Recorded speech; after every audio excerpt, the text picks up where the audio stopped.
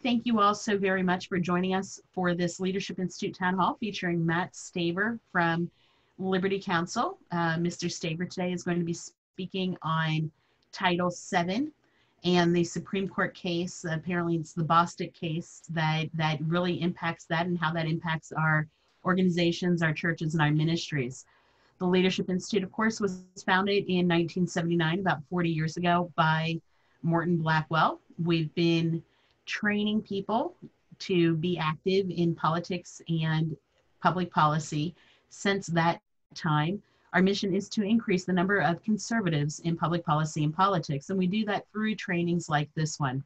So we very much thank Mr. Staver for coming out and bringing us this important information. Two other points to note: Leadership Institute's a 501c3 nonpartisan nonprofit. Because of that, our classes are open to everybody. Our faculty views do not necessarily reflect those of the Leadership Institute, and we do not take a partisan position, or we don't endorse or oppose political candidates, pieces of legislation, or political parties. That's the word I was looking for that whole time. Anyway, so once again, I thank you all for joining with us. Mr. Staver here has got a very long resume. This time I will not attempt to read it all, but he is a pastor, a senior pastor, the founder and co-founder and president or chairman of Liberty Counsel. Mr. Staver, please let us know about yourself and please share with us what you have to share today. Thank you. Well, thank you, Dina, and thank you, Liberty, the Leadership Institute, for all you do and for putting on this presentation. I'm Matt Staver, founder and chairman of Liberty Counsel, as Dina said. And Liberty Counsel is a national ministry. We have offices in Florida, Virginia, Washington, D.C., and we're working all over the United States on religious liberty, the sanctity of human life, and marriage and family-related issues. We also have a public policy branch as well, Liberty Counsel Action, and a number of other ministries. So we are working a lot right now, in addition to all of our normal cases, with regards to a number of the cases involving churches that are under significant restrictions in places of fellowship, houses of worship. What I wanted to talk about today is the Supreme Court decision on Title VII in what is called the BOSTOCK case. That was one of three cases, all consolidated, but they came under one opinion. So let me begin to walk through this. We'll have time for some Q&A, and I'm sure you're going to have some questions as we walk through this. The BOSTOCK case dealt with the Civil Rights Act of 1964. The application of this law, in terms of what it applies to, is a federal law, and what we're going to be talking about with regards to Title VII involves employment. As it relates to its application, it applies to any employer that has 15 or more employees for each working day in each of the 20 or more calendar weeks in the current or preceding calendar year. So if you fall underneath that number of employees, you're not governed by the federal law, Title VII of the Civil Rights Act of 1964. However, whether you're not covered by that or whether you are covered by that, you also have to look at state and local law regarding employment, because each state and local area typically have a parallel or similar provision to what's in Title VII, but typically each state, particularly also with regards to local ordinances, apply to lesser employees. So even though you're not covered by this, you may be covered by something similar, and it would depend upon your different state and the locale that you're in. And if you are covered by this, you always have the other state and local issues to deal with. I'm only going to be focusing on Title VII as it relates around the country and as it applies to employers that have 15 or more employees, which is a large number of employees. Title VII, with regards to the employment provision, says that you cannot, with regards to employment, discriminate because of a person or an individual's race, color, religion, sex, or national origin.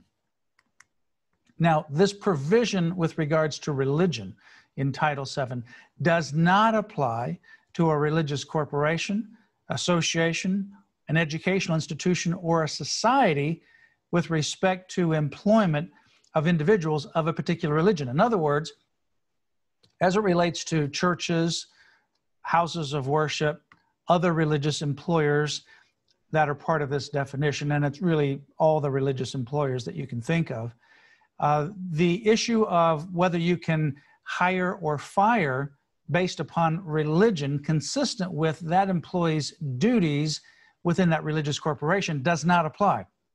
Meaning that, for example, a Catholic church, let's just use churches as an example. That's the easiest example to use, but it applies in other situations as well. A Catholic church can make hiring decisions based upon people who are consistent with the Catholic doctrine.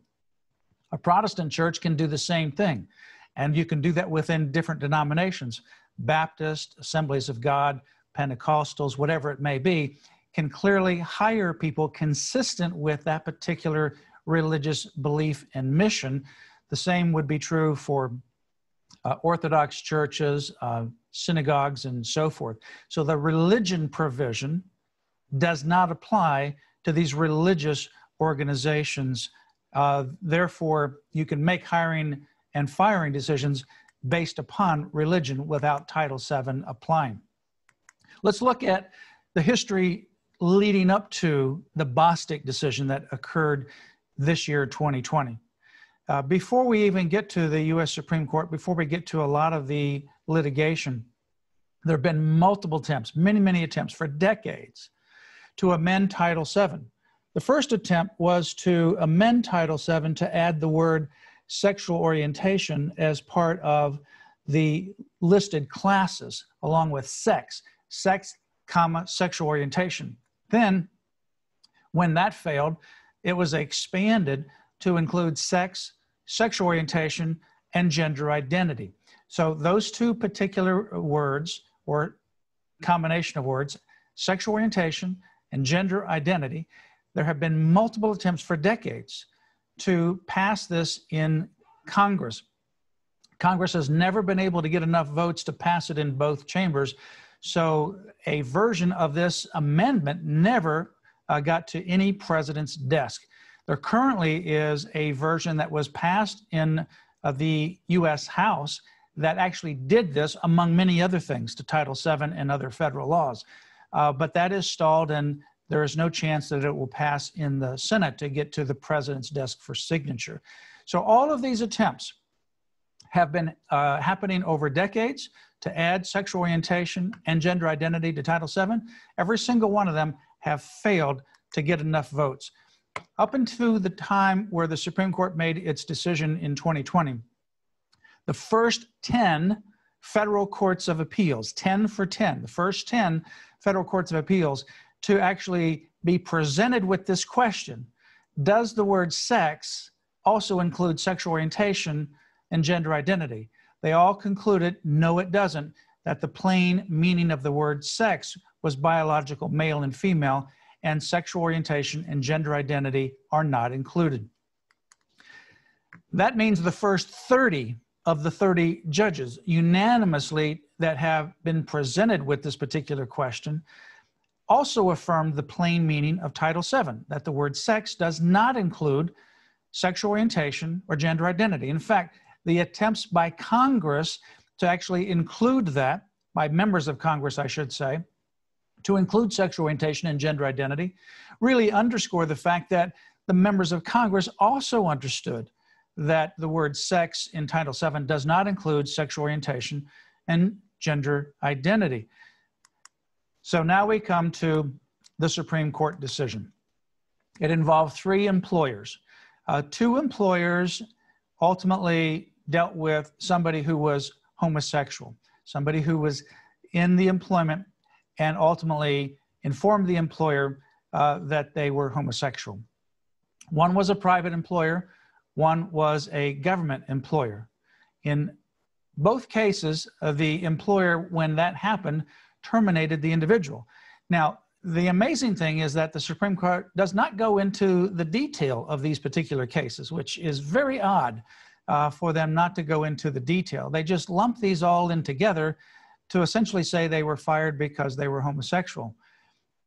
But in the one case, for example, where you have a private employer, this individual ultimately was involved in a Altitude Express, which was the company, and did skydiving for the public. And people were strapped to that individual as they jumped out of the plane and they dove with the skydiving expert they were attached to. Before the skydive actually occurred, a woman who was going to be skydiving with the male instructor was about ready to be attached to the male instructor, and the male instructor said, "You don't have to worry, I'm gay." That offended the individual, and after the skydive, reported that complaint to the employer. As a result of that particular statement to this particular employee, or the employee to the customer, that individual was terminated. You won't find any of that information in the Supreme Court decision, interestingly. And the next one was, the third case was regarding what the court case says is a transgender. This is an individual who worked at a funeral home. You don't have much information about that either. There's very scant information, which is very unusual for the court. It was mostly philosophical and very few cases that are cited by the majority opinion. But at any rate, in this particular case, the funeral home was owned and operated by a Christian. This person had been an employee for a few years and obviously was born and identified as a male. But one day told the employer that he was going on vacation, and when he returned, he was going to be identifying as a female. The employer talked to the employee and said, "That's not going to work for us because first, we're a Christian employer. That goes contrary to our Christian and biblical beliefs and standards. But moreover, this could cause very significant disruption at a time and in an environment where we want to be very respectful of individuals who are mourning the loss of loved ones or friends, particularly those who had known this person as male, now hear about the fact that this person is identifying as female. As a result, that person was terminated. These three cases ultimately went to the United States Supreme Court, and the Supreme Court decided them as one case under the name BOSTOCK. Now, here's the amazing thing. The court looked at the actual words of the text, and they said it's very clear that the word sex in Title VII means biological male and female, just like the first 10 courts of appeal, just like the first 30 judges that ever took a look at this said it means biological male and female. The court also agreed that the drafters of Title VII, going back to 1964, did not envision sexual orientation or gender identity to be covered by Title VII. Amazingly, the court does not go through much. It mentions briefly, but not through very much at all, of the history of the failed attempts, the repeated decades-long failed attempts to amend Title VII to include sexual orientation and gender identity. They mention it, but they refuse to even mention how often that had been done and had been attempted. And frankly, that is a significant situation. You've got the first 10 courts of appeal saying it refers to biological male and female, not sexual orientation, gender identity. The first 30 judges, multiple attempts for decades to add language of sexual orientation, gender identity, all of which failed. The Supreme Court acknowledging that sex refers only to biological male and female, and that the drafters never envisioned sexual orientation or gender identity. You would think at this point that the case would be very easy to decide. But surprisingly, the court went the other way. In a 6-3 decision authored by Justice Gorsuch, the court held that the termination of an employee because of sexual orientation or what they called transgender status violates Title VII because it is a termination because of the person's sex. Now, the court did not explain what it meant by transgender status, nor did it explain the breadth of what could be covered by the word sexual orientation. That is an exceptionally broad term that can cover a wide variety of permutations And it did not even discuss what transgender status would be. Incredibly, Justice Gorsuch never referred to the plaintiff in the Harris Funeral Home case, the transgender, as a male, other than the fact that he was assigned, which is amazing to say that he was assigned at birth male and now identifies as female. Always referred to the plaintiff in the case as female. Now, that was a 37-page opinion, very few cases and very little history. A lot of the facts that you would normally suspect and expect in a case were not there. Justice Alito, joined by Thomas and Kavanaugh, who also wrote a separate dissent as well, wrote a 107-page dissent. That's including some of his appendix that he had, 107-page dissent. And then Kavanaugh's separate dissent was nearly as long as the majority opinion. So it's a very long opinion, but the dissents are exceptionally long, and Alito's is exceptionally cited and footnoted. In fact, Justice Alito says that the majority opinion masquerades as a textualist decision, but it's like a pirate ship flying under the flag of textualism, meaning that it's fake, it's phony. It has nothing to do with the text, that the clear language of the statute cannot be applied to extend to sexual orientation or gender identity. Now, that's the particular background of this case. We can talk a little bit about Gorsuch, and maybe we'll do that in some of the Q&A. You may have a question about the fact that he wrote this decision. It is certainly shocking to many people because he has been considered a textualist. This particular decision was not textualist by any means at all. In all the other cases, he has been very textualist, very consistent with the history. This is the very first one that I can recall that ultimately literally went the other way. The question is, how could this happen? And, that was one concern that some people had of the justice when he was being nominated, because of his association with various different groups, particularly his church denomination that he was in his specific church, not the denomination as a whole perhaps, but with regards to the LGBT issues. And when you read his opinion, it is very, very much pro-LGBT in its language and its ultimate conclusion. So let's look at the implications for religious employers. First of all, Title VII only applies to employment. It does not apply to public accommodations. So it does not apply to bathrooms, shower rooms, locker rooms, private women's facilities, and so forth.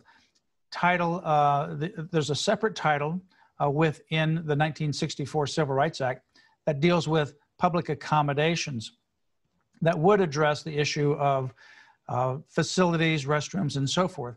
But that provision does not include the word sex, does not include the word sex.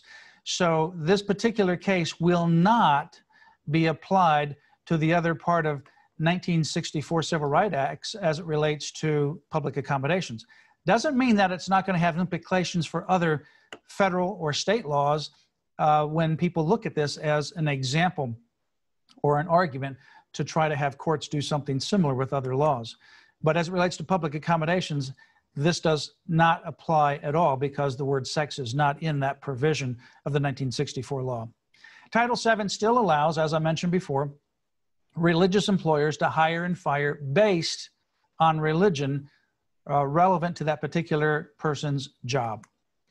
Other state and local laws may apply. We're not going to address those because that would be too comprehensive to be able to do that. We'd have to do that on a 50-state basis and every local law as well. The BOSTOCK provides, however, some language about religious freedom protections. And that's what I want to go to right now with regards to religious freedom. The Harris Funeral Home case was the only case that actually had some religious freedom argument. In fact, the Harris Funeral Home case at the Federal District Court and the Court of Appeals had the Federal Religious Freedom Restoration Act of 1993 as a defense.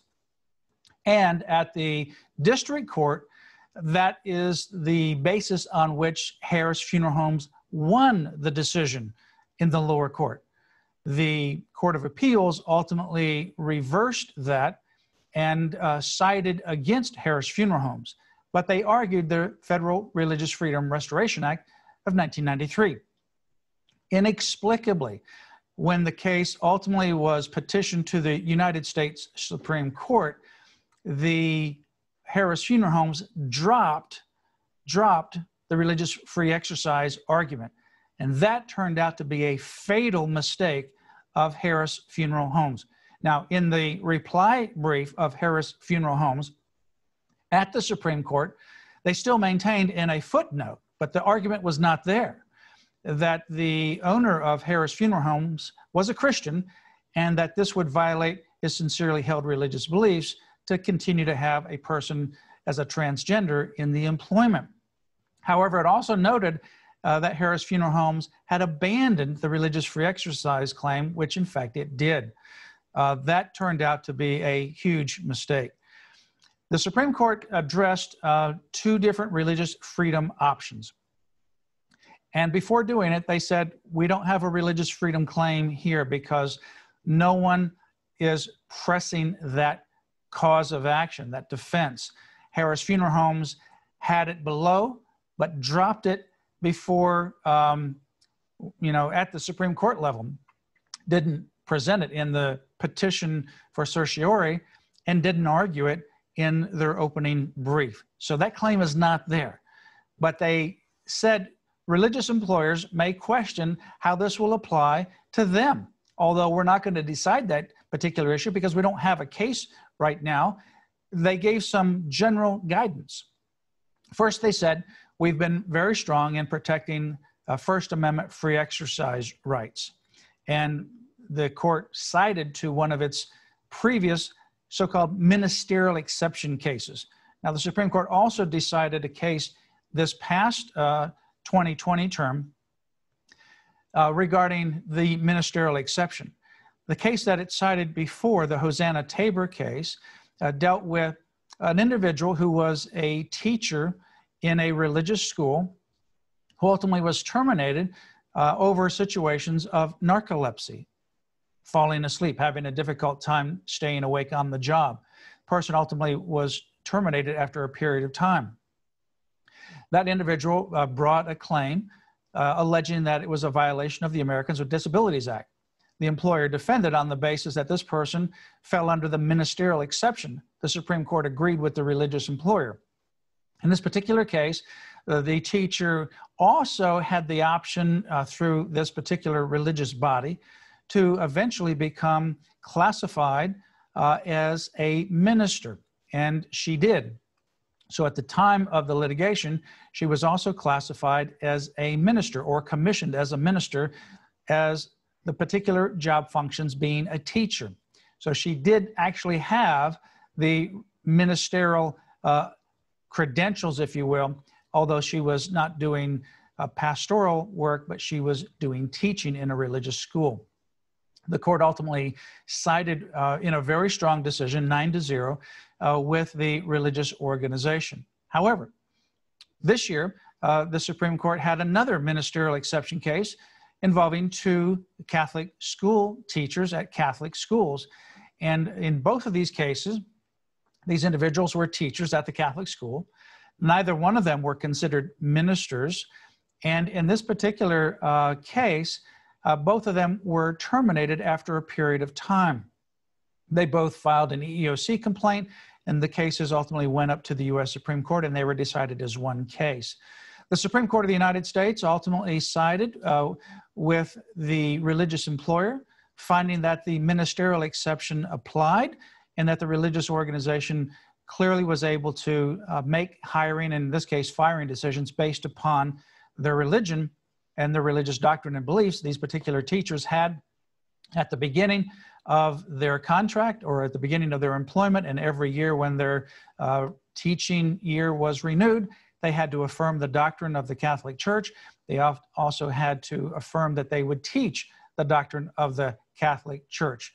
So the Supreme Court said that courts cannot second guess religious employers when they make those kinds of decisions. They also said that it doesn't matter whether a person has the title minister or does not have the title minister. What matters is what the employee does. In this case, the employee was communicating information through the teaching job duty and communicating doctrine of the Catholic Church, and that ultimately provided a ministerial exception. Therefore, courts cannot interfere. Now, we don't know how broad that particular ministerial exception will be. We do know it will not likely apply to every one of your employees, depending upon the way that your employment system is made up. But it could apply to any employee who, like these teachers, is a vehicle of communication for the doctrine and the Christian or religious mission and message of the employer. So that is not just limited to school teachers, but it can be much broader than that. We just don't have any cases at the Supreme Court. But what we do know is the Supreme Court seems to be very strong, continuing even through this term in protecting religious freedom under the First Amendment. The second thing is the Federal Religious Freedom Restoration Act of 1993. Now, this will actually apply to all of the employees within the employment. You don't have to be categorized or thought of as a minister, or you don't have to come under the First Amendment ministerial exception that the Supreme Court has carved out to protect religious organizations. This would protect or apply to an employer with regards to every employee with respect to your employment decisions. Now, this particular court referred to the RFRA case, this is the Federal Religious Freedom Restoration Act, referred to it as, quote, a super statute, close quote, that may actually supersede the application of Title VII. So in other words, the court, without deciding it, said the federal RFRA on a Title VII claim may ultimately provide immunity to a religious employer with regards to the result that ultimately happened in the Supreme Court case itself. Therefore, without saying any more, there's no question that if the Harris Funeral Home case had continued to argue the Federal Religious Freedom Restoration Act, as it had done in the district court and in the Court of Appeals, it would likely have come out a winner in this case. And that's why I say that dropping it was a fatal mistake for Harris Funeral Homes. But that is something that we'll talk about a little bit more as we go further. Now, protecting religious employers. What do you do to protect religious employers? What we do know is that this particular ruling, for anybody who is covered, those employers that have 15 or more employees over the period of time, as I mentioned at the very beginning of the presentation, that are not religious, they're going to be covered by it. So if that employer, a non-religious employer, who does not have either the ministerial exception opportunity as a defense or the Federal Religious Freedom Restoration Act as a defense for religious freedom, has no religious freedom defense to the case. Therefore, BOSTOCK will apply. And if you make hiring or firing decisions based upon someone's sexual orientation or gender identity, or as the Supreme Court calls it, transgender status, that will be covered by the BOSTOCK case. Now, obviously, you can make hiring and firing decisions on other reasons, such as various kinds of job performance and so forth. Job performance obviously needs to be adequately documented, and certainly a good policy would be to give various kinds of verbal warnings, written warnings, so that you have a documented trail. But if your employment decision is solely or almost primarily based on the basis that the person is gay or lesbian, falling in the sexual orientation category, or transgender, falling in that category, then that would be covered by BOSTOCK. Now, we won't go into it here, but I will say that sexual orientation is much, much broader than gay or lesbian. I mean, we've seen the acronyms of LGBTQ, and those acronyms continue to expand. If you look at what would be covered by, quote, sexual orientation, close quote, it is a long list of various kinds of situations, behaviors, practices, and so forth. So it does not just apply to someone who is gay or lesbian. It is much, much broader than that. It also can apply to, and it will no doubt be litigated in the context of use of pronouns, whether somebody wants to be referred to as they or ze or some other kind of neutral pronoun that's neither male nor female, or whether somebody wants to be known neither as male nor female with regards to transgender issues. This is a very broad decision.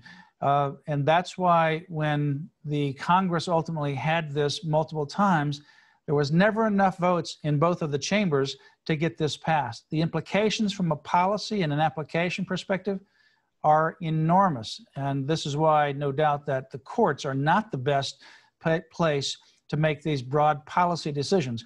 Now, the Supreme Court, in the majority opinion, tried to blow this application off by saying, well, those cases are not before us yet. Well, I can tell you what, those cases will be ultimately litigated across the country, and likely some of those will eventually end up years down the road before the United States Supreme Court, including a case, by the way, involving a religious employer who raises the Federal Religious Freedom Restoration Act as Harris Funeral Home did originally in the lawsuit until it got to the U.S. Supreme Court.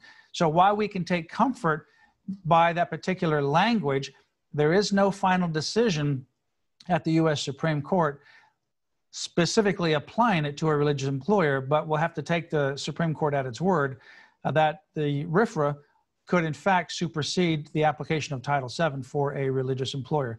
So in terms of religious employers, when I'm speaking of religious employers, I'm referring to all the different categories of religious employers that I mentioned where I quoted from Title VII earlier, which would include churches or houses of worship, educational institutions, associations, societies, and that would also include corporations. You remember Hobby Lobby is a for-profit corporation. And when the Obamacare law with regards to the requirement for employers to provide free contraception and abortion-inducing drugs and devices was applied across the board, Hobby Lobby, a commercial for-profit organization, went to the United States Supreme Court, raising as a defense the Federal Religious Freedom Restoration Act. Hobby Lobby won that case in a very close decision, 5-4, using the Religious Freedom Restoration Act. That's a commercial operation, a for-profit business that you wouldn't normally think of, perhaps, as a religious organization, as you would a church. But nevertheless, the Religious Freedom Restoration Act still applies to those kind of corporations that are run by Christians or people of faith, and that have policies and practices that are consistent with the operation of these religious principles. So what we want to do is encourage you to do two things. First, review and update your employment policies and your job descriptions. And secondly, review and update your doctrinal and mission statements. Now, a place like a commercial operation may not have a doctrinal statement, but like some of the other religious commercial operations, you can have mission statements, and you can also put that mission throughout your job descriptions as well as your employment manuals and so forth. And make sure that you review all of those particular areas of publication, any kind of contracts, if you have contracts, any kind of job descriptions. So review and update employment policies and job descriptions. That would be your employment manuals that describe who you are. And I'm talking about religious employers across the board. I'm not going to make a distinction at this point between churches, nonprofits or other kinds of religious organizations, and commercial operations. I'm going to put them all under the rubric of religious organizations and religious employers. That would also include educational institutions. Check out your employment manuals. Make sure that your mission is very clear. If you have doctrinal statements, make sure your doctrinal statement is very clear. You can put that on your website as well in a certain location, wherever you want to put it. It doesn't have to be very out there prominent, but is somewhere on your website where someone learns about who you are, you can put it in there. Also review every one of your job descriptions and think of each job first as the ministerial exception. Does this person categorize as a ministerial exception? Does this person, as part of his or her job, communicate the mission and the doctrine of the religious organization? If so, make sure you think through that in your job description. And certainly, even outside of those that may not fall in the ministerial exception, make sure that your job descriptions also include some language with respect to your religious mission and your doctrine. And you can also do that with an annual affirmance of individual employees every year to affirm that. You don't have to do that, but as long as they did that once they began, and now, for example, if you change, you add that material to your information now, become more specific, you can ask people, even though they've already become members of your employment, to affirm and sign off on those particular policies. You want to obviously review and update your doctrinal and mission statements as well. At Liberty Counsel, we can provide you samples for your bylaws, if you want to put this in your bylaws, for your doctrinal statements, to add to your doctrinal statement, to put it in your policies, your written policies, and even into your job descriptions. We can provide that to you at no cost, and we can give you the website to go to, lc.org. It's lc.org, and there's the website there, and there's the phone number for you to call for more information. You can also send an email to liberty@lc.org, liberty@lc.org, and you can ask for information on religious policies or religious employment policies for you, and we can provide that to you. We'll continue to update those as time goes on. But Dina, with that overview, where we are with this particular case, I know we probably have a lot of questions. Let's go ahead and open it up for Q&A. There are quite a few that came in. So I'm just going to take these in order because I think they're all good, and a lot of them had to do with things that you were talking about as you went. The first one is, what recourse does an individual citizen have as it pertains to activist SCOTUS judges seizing control outside of their constitutional role that infringes on our protections and freedoms?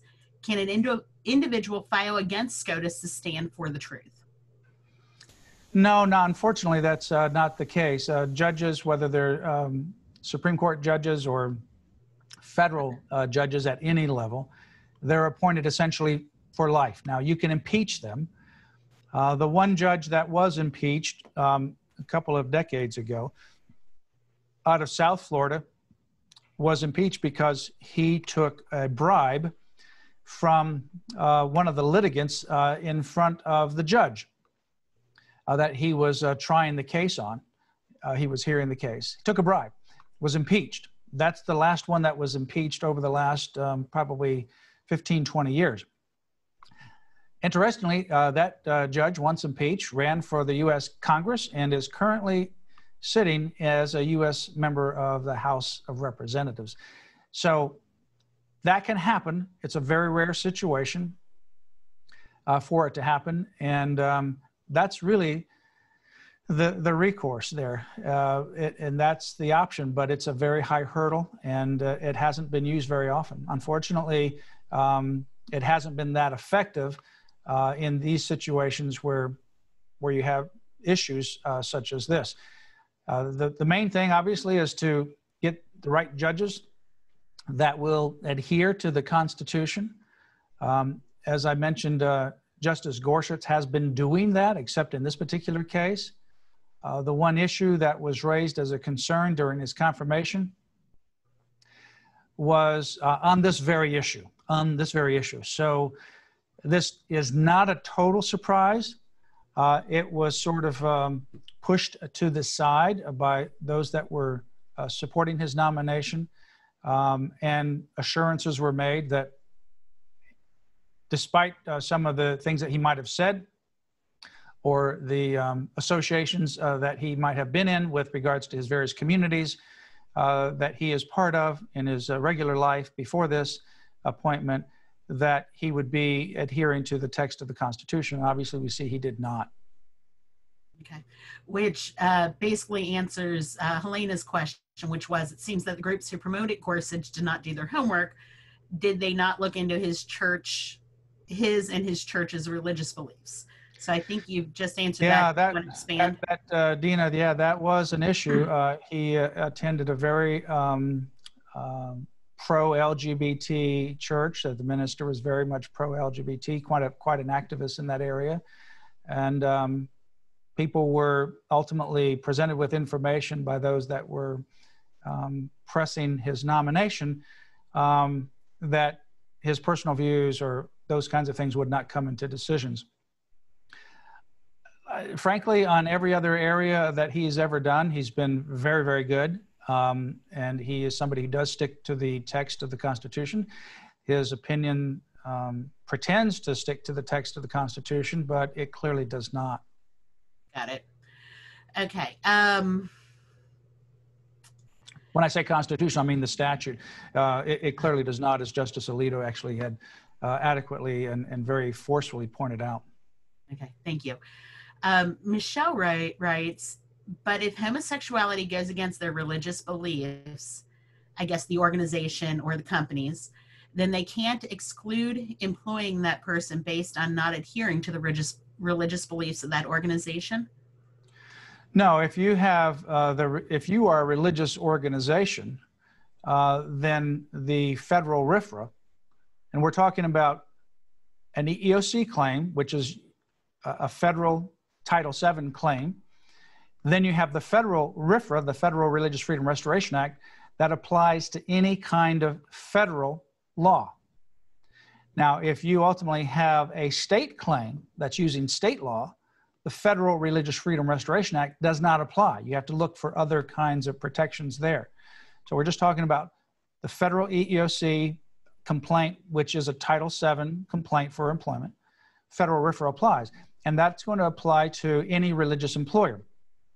It would have ultimately, I believe, saved the day for Harris Funeral Homes had they continued to litigate it at the U.S. Supreme Court. I think they would have been a win. You would have two losses with the non-religious employers, the ones dealing with sexual orientation, but you would have had a win for Harris Funeral Homes, the religious employer, on the issue of the transgender issue. So they dropped it, and so therefore they had no Religious Freedom Restoration Act claim. They just went based on the actual history and the text of the Civil Rights Act of 1964. So that particular employer, Harris Funeral Home, or any other religious employer, under the RFRA, could make those kinds of decisions as it relates to sexual orientation or transgender status. Now, again, let me just make another pause here for a moment. The Supreme Court did not definitively have a case to that effect, but what they did is gratuitously say that the federal RFRA is a super statute and would likely supersede the application of Title VII. The problem is we don't have an actual case with a specific set of facts to that at the U.S. Supreme Court. We would have had Harris Funeral Home continue to press the RFRA claim, but they didn't. So for now, I think we can move forward assuming RFRA is going to apply for any Title VII case, and that's going to apply across the board. It's not the more narrow exception under the First Amendment ministerial exception. It's a broader exception, a broader application. But what you have to do as a religious employer is you have to really make sure that your employment policies, your practices, your doctrinal statements, if you have one, your mission statement, your job descriptions, your employment manuals, whatever it may be, that those are expressing who you are as a religious employer. And that's really, I think, critical right now to make sure that your particular place of employment is in the best position to use the federal RFRA if and when you're challenged. Which is a fabulous lead into the very next question from Star, which is, how do the mission and job descriptions need to be updated? Can you give us like an example sentence that might be included in those to update? Yeah, we have more than one sentence, and so we can provide that to you in these drafts that we have, and we can provide them to you in Word, so you can take them any way you want to and tweak them consistent with your particular situation. But let's take, for example, a doctrinal statement. Let's start with that. The doctrinal statement doesn't have to, but it should say somewhere in your employment policies about the issue of human sexuality. You should address that. I would also include addressing the matter of regarding the sanctity of human life as an example. That certainly would help in a case like we had with the Hobby Lobby case in the Obamacare. Their objection was based on religion, particularly on the pro-life side of that particular argument. So you would want to make sure either in your doctrinal statement or in some other place, you kind of flesh out or have a few sentences, if you will, regarding the sanctity of human life, human sexuality. And take, for example, human sexuality. If you have it in your doctrinal statement or someplace else, that God is the author of life, created individuals in his image as male and female, and ultimately talk about the complementary nature of the sexes of male and female. You can also talk about marriage as the union between one man and one woman. So you can be very specific about that and put that in your various statements in various places. It doesn't have to be in everything. But make sure that you spell out some of those particular doctrinal beliefs. Also, that you have a Christian mission, or let's take a Christian organization, Christian worldview. You can put down your mission as a company or as a ministry in terms of its Christian mission, and that the employees are an extension of that. So, without going into specific language, we have the language that we can share with you. But that's generally the idea. We want to know when we look at your statements. That's basically what we want to ask. Can we tell from your published statements, whether it's in the bylaws, but preferably, in your doctrinal statement, in your mission statement, in your employment manual, in your job description, in something that talks about who you are, perhaps even on your website. Can we make a determination just by reading that you are a Christian employer? And what does that Christian employment mean? How does that actually affect you as a Christian? And how does that affect you as an employer? So that's really what we're looking for. Fantastic. And just, there were two follow-up questions based on the answer before about RFRA not being used, not followed through the court. And basically, they both come down to say that we should continue applying RFRA until somebody gets sued, and then that's tested at the Supreme Court level. Am I understanding that? And are they understanding that correct? Yeah, absolutely. And understand, too, that there is, RFRA came out in 1993, and Congress passed it. If you have to understand the political landscape, back then it passed overwhelmingly in both House and Senate, Democrats and Republicans. I mean, literally, just overwhelmingly. It was signed into law by President Bill Clinton. And as a result of the federal RFRA, many states passed similar state RFRAs. I and my wife drafted the Florida Religious Freedom Restoration Act, and that was passed also in the 1990s. Overwhelming support. Recently, there have been attempts to add some language to state laws, to add a state RFRA where they did not have it, and there has been huge pushback. And most of those have failed because there has been a huge lobbying effort to push back against these state Religious Freedom Restoration Acts on the basis that they would ultimately protect religious employers, as the Supreme Court said they would, at least the federal one. So there could easily be attempts in Congress, depending upon a change in political makeup, very easily an attempt in Congress to repeal the Federal Religious Freedom Restoration Act of 1993. In fact, the bill that's called the Equality Act, H.R. 5, that came out of the U.S. House, that is stalled in the Senate, that particular bill actually repeals the federal RFRA as it relates to a defense to the application of sexual orientation and gender identity. That particular bill proposes the modification of Title VII to add sexual orientation and gender identity, which is what the Supreme Court essentially did through its fiat interpretation. But it also repeals the application of RFRA as a defense. Now, if that were ultimately to find a few more votes in the Senate, then RFRA would be gone, and what the Supreme Court said would become a nullity as it relates to RFRA. So it is a very important issue to watch and to monitor, who will be in the U.S. House and who is in the U.S. Senate, and also on the state level as well.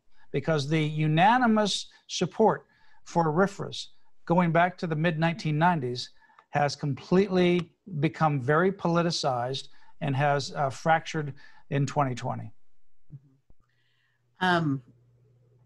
Cliff, we'll go back to your comments towards the end, which I think might be instructional for understanding where we might be headed. Furtis says the university offices which accommodate LGBTQ community always prefer job applicants who fall into that category. Is this the trend? Is this trend normal or discriminatory? That trend has become, well, it depends upon where you are, but there are places, there's law schools, there's colleges and universities that are doing the equivalent of affirmative action for LGBTQ. And that's primarily in public institutions, but we've seen that happen in the last several years, where there's literally an attempt to increase the LGBTQ population and provide some affirmative action or preferential admissions treatment in these various institutions of higher education. Okay. Star shared a story with a question at the end. She said, at my summer job with a federal agency, one of the best chaplains on base, so I assume it was DOD, one of the best chaplains on base resigned because he did not want to marry same-sex couples. Has the law changed since then? Are Army Christian chaplains still required to marry everyone? No, they're not. Now, under the Obama administration, it became very problematic for chaplains and other men and women in the armed services because the chaplains and others were really being forced down this road. President Trump reversed that. Certainly another election could change that one way or another, but they have been very much in the crosshairs for 8 years or so with regards to being pressured to do that or to resign. We know of a number of long-serving military men and women that ultimately left the military because of that particular pressure that you described. Okay. The next question that's on the topic is what personal legal protections, what personal legal protections do you suggest for employees of religious organizations? Professional insurance policy, maybe? Teachers and staff in Catholic schools are often surprised to learn that if the school is sued and they are involved, the religious education institution's coverage does not extend to the teacher or staff, leaving them in a panic and needing to find an attorney. Well, certainly I would recommend that you contact your insurance agents and find out what kind of policy coverage you have for this or anything else. and find out the extent of coverage that it has. And for example, in your situation with your teachers, you would obviously want them to be protected as well, because it doesn't do you any good if you're defending and then the teacher is left there with no defense and has to hire counsel or can't even afford to hire counsel. You don't want that particular teacher having an adverse side argument to the employer. So you'd want to be able to help protect that particular teacher that you've hired to do the job if they're sued as a teacher. Not that the teacher sues you, but that if the teacher is sued or you're sued because of what the teacher has done. I will go back to this other question regarding people in the military. You still do have various religious freedom rights in the military, and particularly with regards to chaplains. They have a unique situation because they're officers without a commission, and their real commission really comes from the religious employer.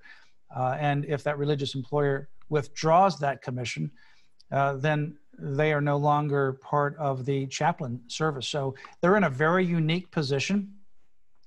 On the other hand, being in the military, you have First Amendment rights, but they are somewhat modified. So you still have constitutional rights as a chaplain or other military individual. Okay.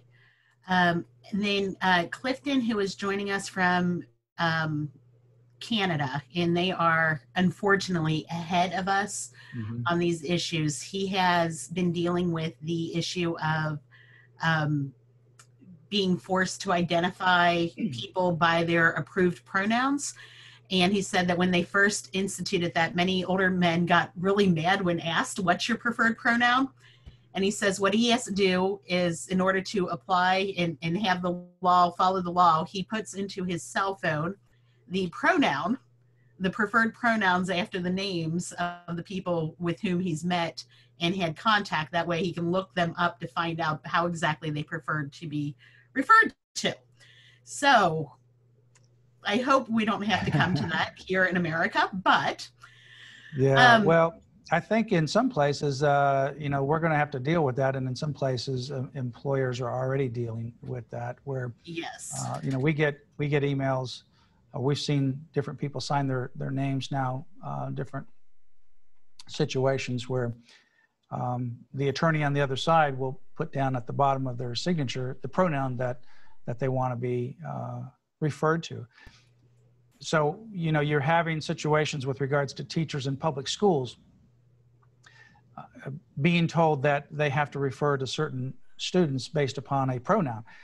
And a lot of times we're only thinking about somebody who is male or female wanting to identify as the opposite. But this is much broader than that. There is a long laundry list of what would be classified as a sexual orientation. In fact, there is a group called Before You Act, and it's focused on the educational institutions and professors in school, in higher education, that pedophilia, or what they would call minor attracted individuals, that's the new phrase for it, pedophilia, minor attracted individuals, is a sexual orientation, just like a man who is gay or a woman who's lesbian is a sexual orientation. So there's a lot of permutations to this, and that also includes how you ultimately would be referred to. And it's not just a man like in the transgender situation. And whether you're transgender or not really doesn't seem to matter in this particular case regarding pronouns, whether you want to be referred to by an opposite pronoun from your sex. But also there's pronouns, like for example, we had a situation up in Wisconsin where there's a teacher who's male. He teaches in the elementary school. He ultimately did a video with the principal's blessing, sent it to all K through 5 students for them to watch. And he did a storybook. And he did it on the concept that he was mix, M-I-X.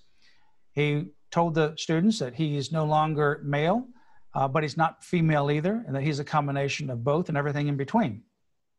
And that no longer referred to him as Mr., but referred to him as mix, MX or MIX. So it gets very complicated and very convoluted. And the Supreme Court doesn't even take into consideration any of the applications that they just opened up Pandora's box to with this BOSTOCK decision.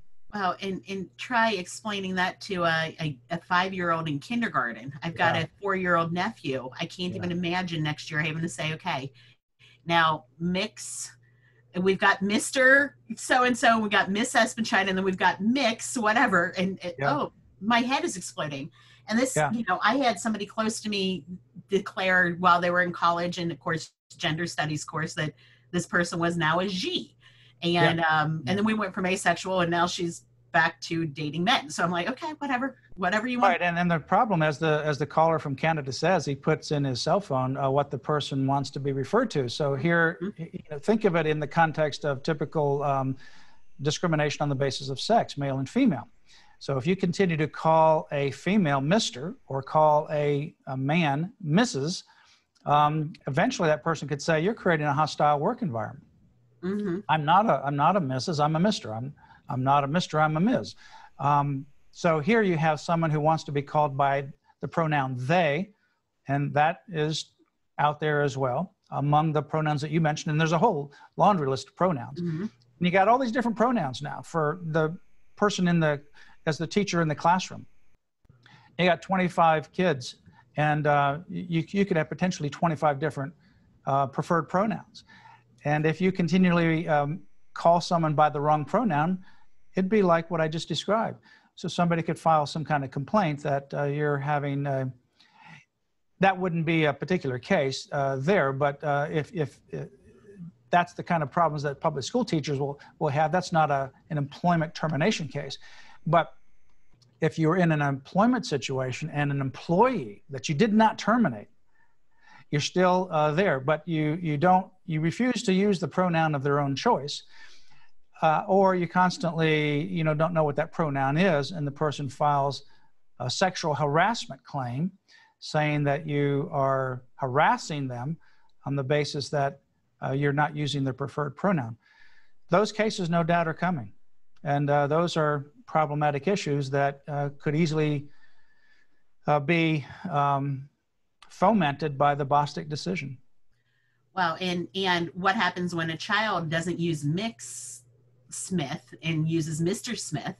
Will that child get in trouble? Will go onto their permanent record? Could you suspend a 5-year-old for sexually harassing the teacher?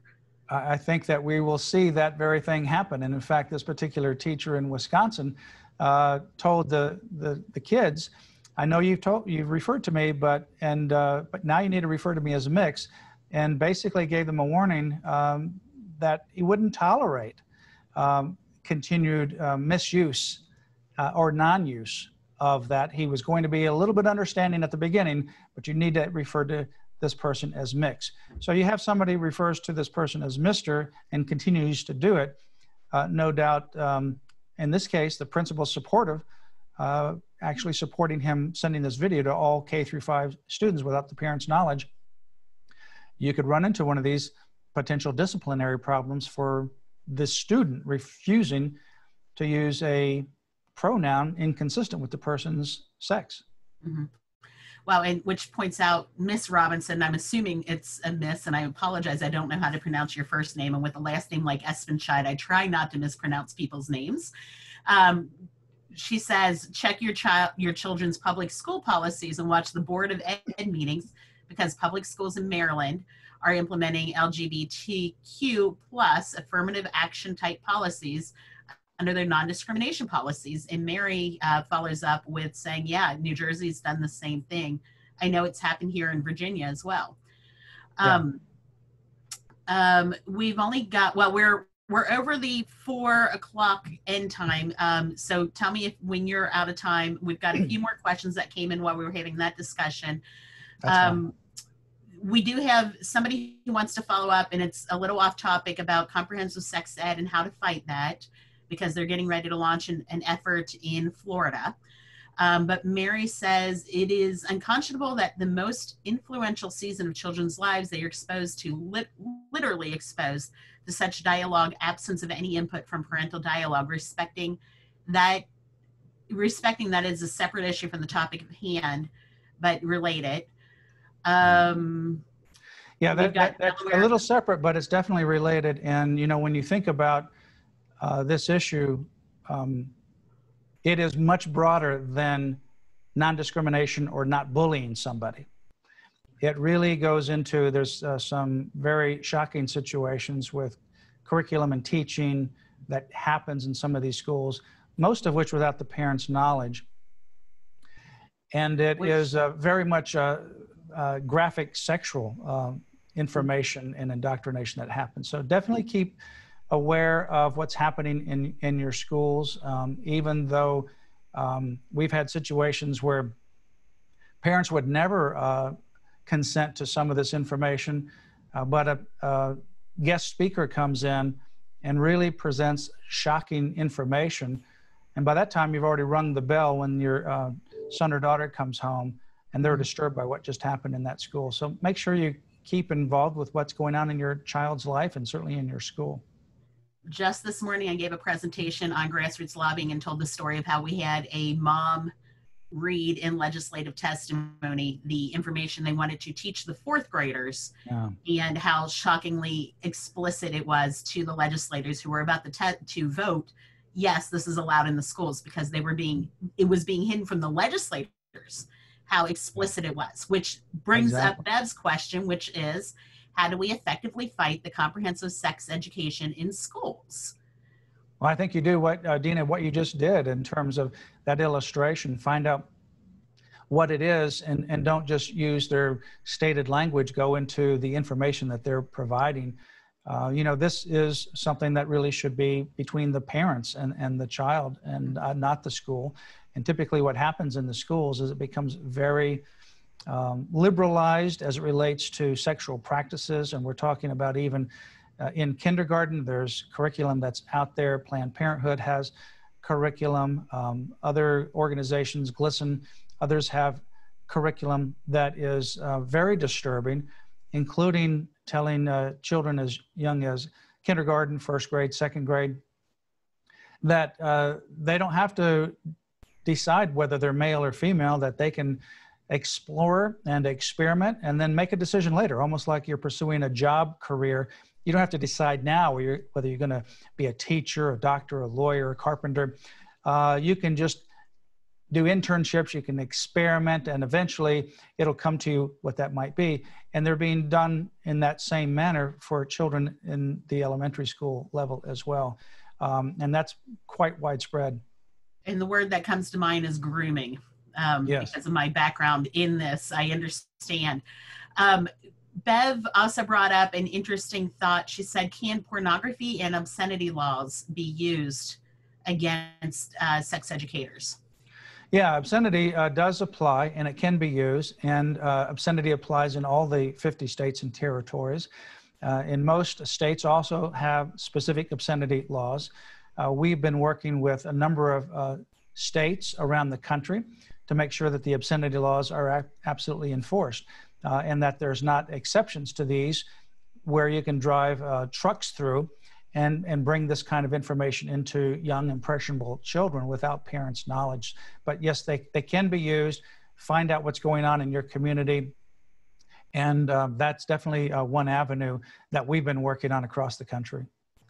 Okay, and then the very last question for today, and I think this is a good one to close out on because it is completely off topic, but it goes back to your silence is not an option, which is available on the LC website, and I'll show where that is available in just a moment. But Andy Bond wanted to know if you've got any questions or comments on the Nevada case that restricts worship services but not gambling. Oh yeah, I do. Well, we actually are litigating in a whole hour California as well. Right?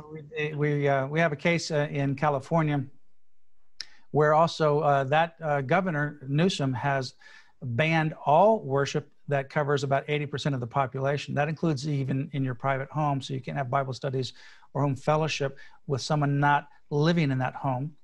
And we're litigating there now. There's places in California where even in private homes, people are getting threats to turn off water and power if they violate those kinds of orders. The one in Nevada, yeah, that's also an outrageous situation. That wasn't our case, but that particular case, Nevada allows casinos to have 50% of occupancy, and they're very massive buildings in Nevada, particularly Las Vegas. But churches only can have 50 people. Whether you have a 5,000 seat sanctuary, doesn't matter, only 50 people. But casinos can have 50%. That's a big difference. Nevada actually defended that on the basis that, well, the casinos are economic drivers, and they're important to the economy of Nevada. But they also have the same thing that's happened in every other state that we're litigating again, and that is the Nevada governor, like all the cases and we're litigating in various states, supports mass protest with tens and tens of thousands of people showing up. The governor defends that by saying, well, we're at a unique time in history, and that's a viewpoint that people need to hear. But obviously, worship in the governor's mind was not. The case was requested by the U.S. Supreme Court to intercede at the appellate level. It was a very high bar to hurdle because it was a request of the Supreme Court to jump into a case that was ongoing that has not received a final decision from the Court of Appeals. So it's very unusual, but that was the request because of the differential treatment. The Supreme Court said 5-4, denied, wasn't going to grant that motion. Now, the media presents that as though the Supreme Court's made a decision. There is no decision. There is no ruling on the merits. There is no case before the Supreme Court that has reached the Supreme Court that was a final decision below. All these cases are still going on. So the litigation is far from over. And I suspect that one of our cases or another one of the cases out there will make its way to the U.S. Supreme Court with a decision by the end of June next year. And of course, we don't know which way the court will rule. They've been very strong on religious free exercise, and hopefully they continue to do that when they ultimately get a case that they can actually rule on the merits itself. And as of now, that has not happened. Wonderful. Thank you for sharing that information with us. I do appreciate that. So this is the Liberty Counsel website. You should see it on your screen right now. This is where you would go for information on why your churches should be open, how to fight comprehensive sex ed, how to change your the wording in your manuals and your job descriptions to make sure that it's clear that you have doctrine and you're religious based. The previous one that we did, the one that we did last week, Silence is Not an Option, is available at lc.org/churches. So I'm going to type that in here so they can see that. It is right here and ready to go for you. It will eventually be up on the Leadership Institute's on-demand site, which I'll show you in just a moment, but this is the easiest, fastest, bestest way to see it quickly. And I'm sure that this one will be available on your website as well. I think if not, I will make sure it gets up to my website tonight. Yes, I will put it up there as soon as it's released. Yes, I will, and I will be sharing with everybody here the exact web page where you would go to get that, as well as the other resources he recommended, such as how to make sure those doctrinal statements are in your founding documents or your documents for employment. And then Leadership Institute, of course, is leadershipinstitute.org. You can see all of the different activities and trainings that are coming up on our website, and we've got everything is available online right now, except for I'm going to be out in Rapid City, South Dakota in 2 weeks. So I'm looking forward to actually being live with people coming up in Rapid City. That'll be our second actually person-to-person training since the beginning of this. So I look forward to that. And then hopefully, Matt, we look forward to having you back again to help us understand maybe some of the other Supreme Court rulings, or maybe what's coming up in the next year in the 2020-2021 session of the Supreme Court. So I look forward to all of that. I thank you so very much once again for helping us out. Do you have any closing final thoughts? No, I think that covers everything. And thank you, Dina. Thank you, Leadership Institute, for this partnership. And thank you for all of those that were able to take time to view this. And For your friends that weren't able to, you can actually watch this again at the Leadership Institute website and at Liberty Councils at lc.org/churches. There you go. Thank you, guys. Thank you, everyone. And we'll see you next time. Have a great day. Have a great day, Matt. Bye-bye. Bye.